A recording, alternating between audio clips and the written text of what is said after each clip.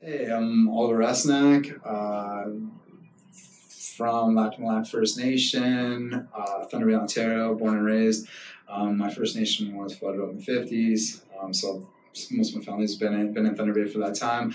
I've been in the Indigenous student councillor with the Catholic School Board since 2008, and it's been a great experience, a great journey. I've got an awesome opportunity to work with students, which is a goal I set out for myself when I was a young person, to help out with Indigenous people, Indigenous communities, Indigenous young people, and just let them know that the opportunities that they have are there, and to take advantage of them and to help them where I can. Indigenous Counselors program, and it's been around for a long time, but it started fairly small.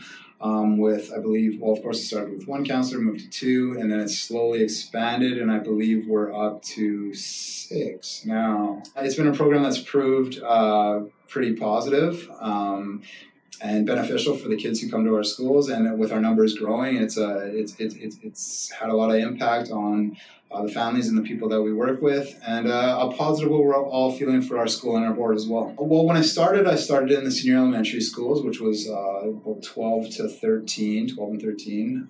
I guess sometimes as young as 11. About 6 years ago, I moved up to the high school, which of course is from about 14 to roughly 18, and that's where I am now. And I've been here for 4 years full time as the counselor here, just at the high school, which was nice. It was nice to come to one school and settle at one school, because it's just easier to keep on top of things and have a schedule that is consistent with the kids in their days. When I was going back and forth to different schools, it was difficult if you had a problem towards the end of the day and it wasn't fully resolved, and then the next day you had to go to another school. There, of course, that situation would be on your mind, and you ultimately leave it in the hands of others. That's hard as a counselor sometimes, just because when you're the person working with an individual, you usually know the ins and outs that you know, and it's hard to get those details over to somebody else. So it's been a lot better being in one building and overseeing the students of one school, because then I'm always there for them. We have a well-utilized space.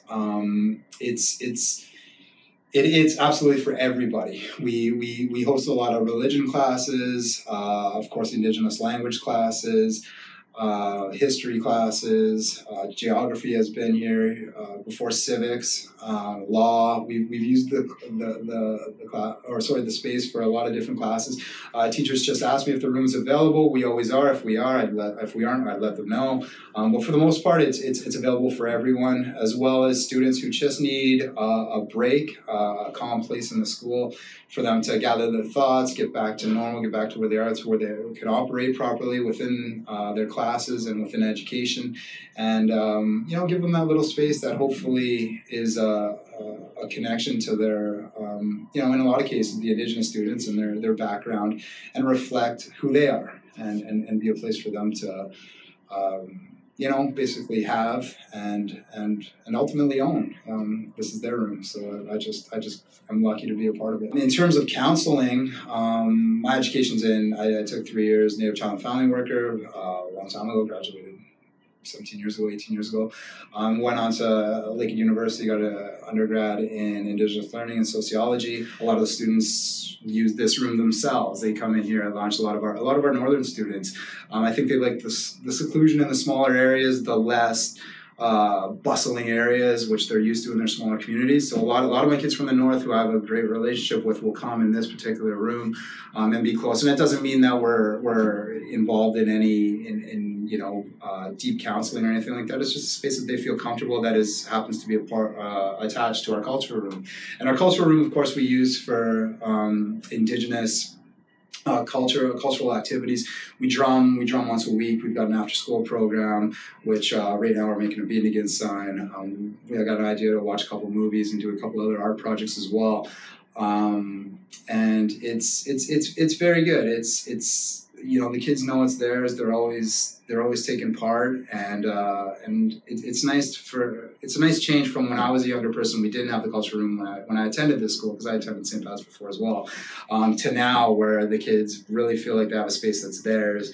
can be themselves, can relax.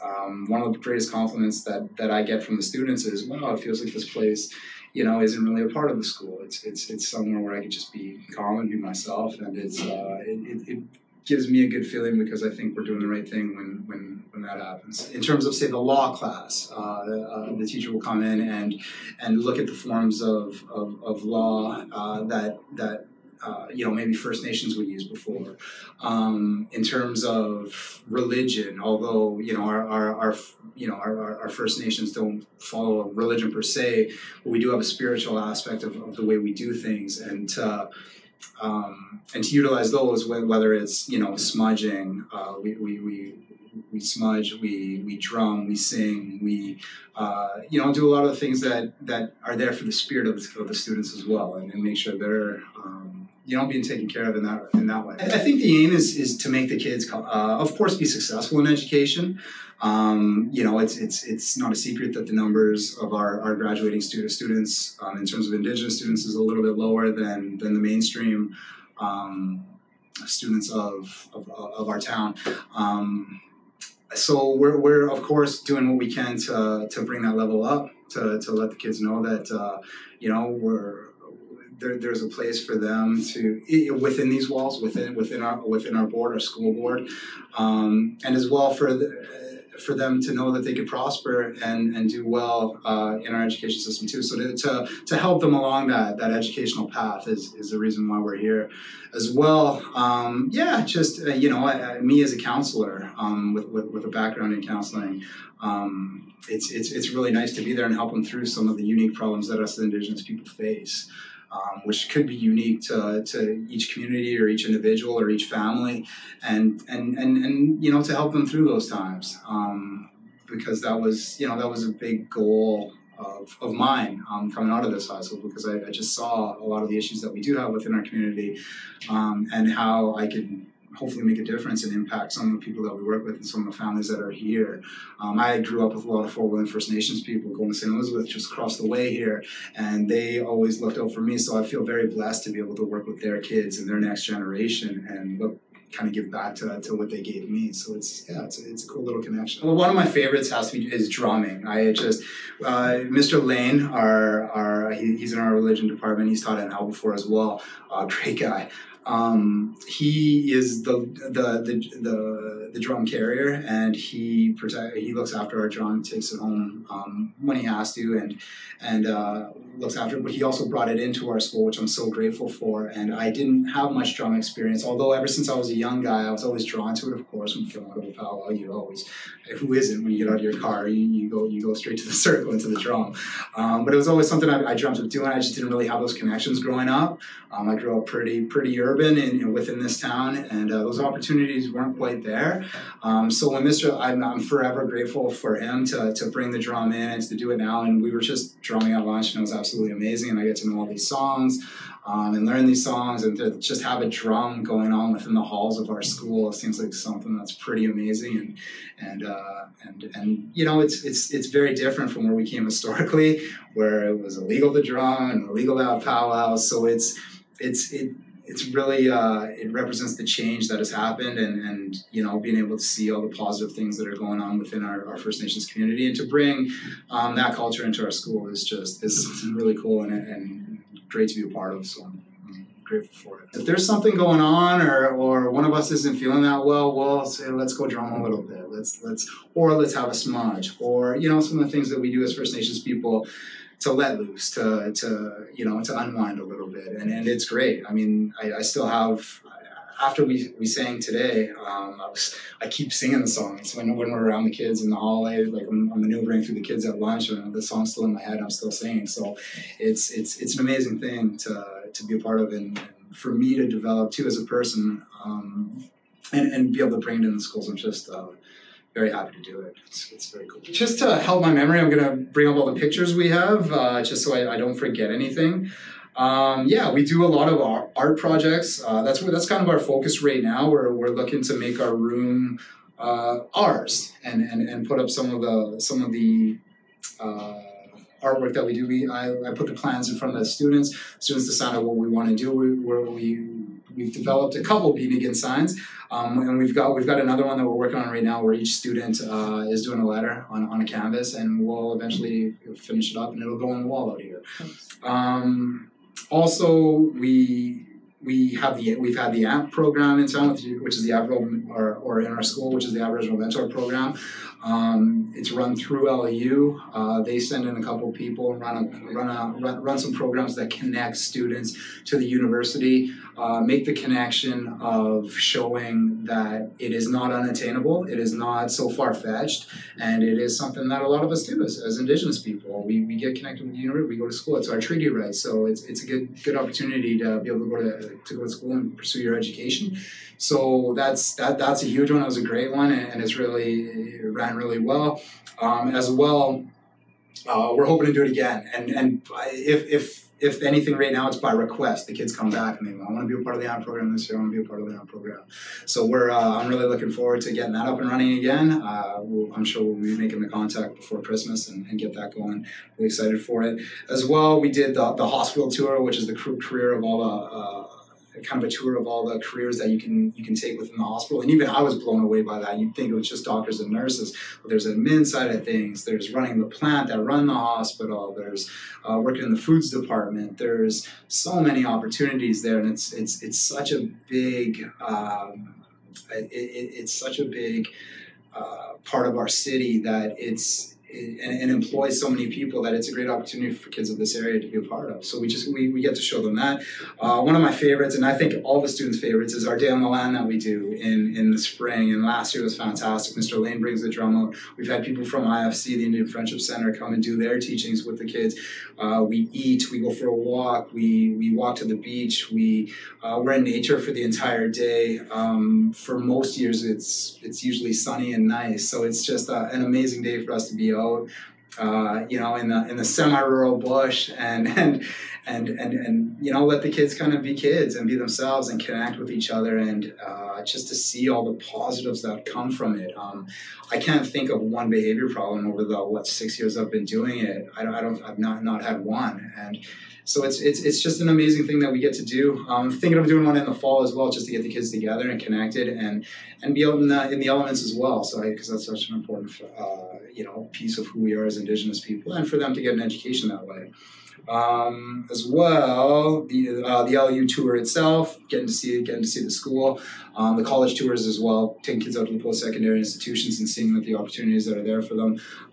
In my counseling as well, with a lot of times it happens with senior students, but I've got my drawer full of 90 programs that the college has to offer. Going through there, because you never know what you might want to do, but there are all these options. So we start planting those seeds of education in their head at the younger ages, and hopefully they develop into what they want to do. We've had a couple of cool programs. Last year was the Orca program, where kids got to go to Fort William Historical Park, get a canoeing, a certificate for canoeing to be able to do it properly. They also spent a few nights there and got a lot of Indigenous teachings with it, and made a lot of lifelong friends. It was something just amazing. Again, the kids are requesting that for this year, so it's a great. It's a great thing to have. The ABSIP tour that came through in September, it's great that those people and that these institutions have these people reaching out to the Indigenous students and come to our school, present to each of our students, and start answering those, and are able to answer the questions that the kids might have in their possible pursuit of secondary or post-secondary education. So yeah, it's been amazing. I'm just thinking of a couple more things here. We do, of course, Fall Harvest, which you've been a part of yourself over the years, and you've been a part of most of these things over the years. But just getting those teachings out in the elements as well, such an important thing. The kids are looking for it every year as well. It's just another one of the things that our city does that really I think helps the Indigenous kids connect to who they are and what their history is. It's so nice to be a part of this growing thing in our school board, which is which serves our Indigenous community and our Indigenous students, and kind of letting them know what they have out there, and showing them that there's opportunity too. There are a lot of different ways you can measure the success. I mean, as a counselor, of course, And I kind of follow up with a lot of students with just the how do you feel? And if a student comes in down and having a tough day and they leave here feeling better and have some tools to deal with what they're dealing with, then that's a successful day for me. To be able to get them back into, their classes, because of course we're an educational institution as well. So to get them back in their classes and not have to think about some of those problems that each and every one of us have to certain degrees in our life, then that's a success as well. The utilization of the room itself, being able to tie our room and our culture and our history into all of these different classes. Earlier I talked about all the classes that come down and how it fits into each and all of these different subjects. It's really neat to see how much of an impact we've had as First Nations people on this area and this country. So it's a cool thing. Again, I keep sounding broken record, but it's a real cool thing to be a part of. Indigenous education is, I think, personally, I think there's a starting point for it. I think, of course, understanding the history is a great thing. In terms of, us as a school, a provincial school, we recognize that quite a bit because we are in the north. Our population is higher for Indigenous students, and sometimes with the province, it's hard for maybe them to understand that of how big our Indigenous population is. So if we could get those history lessons to everybody, and then I think it's easier for all of us to move forward, and that's a great thing. But as well, just the true learning of Indigenous people, being out, nurturing the roles of what you do for your community.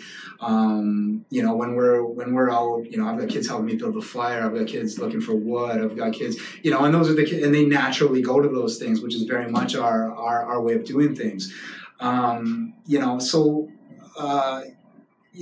Those aspects of it, being out, getting out, whether it's, learning about our environment, learning about the water, learning about the trees, learning about the medicines, of course, as well as the things that keep us who we are, the medicine wheel teachings, some grandfather teachings, which has been with us forever. Though that's very much Indigenous education. And it as well comes up in a lot of these different subjects and it can be utilized there.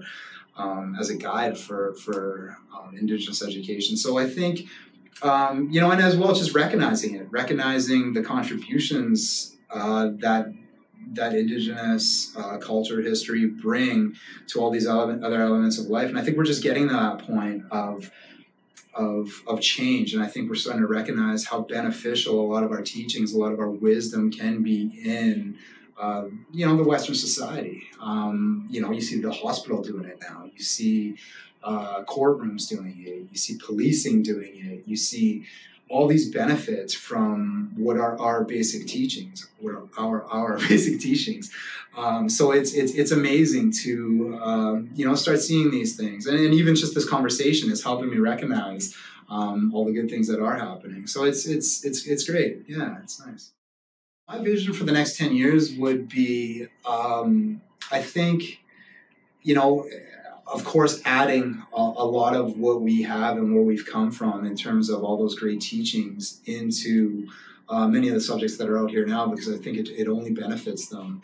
But as well, I think, in terms of a city and a community, the history teachings to be involved in the curriculum would probably be a good thing.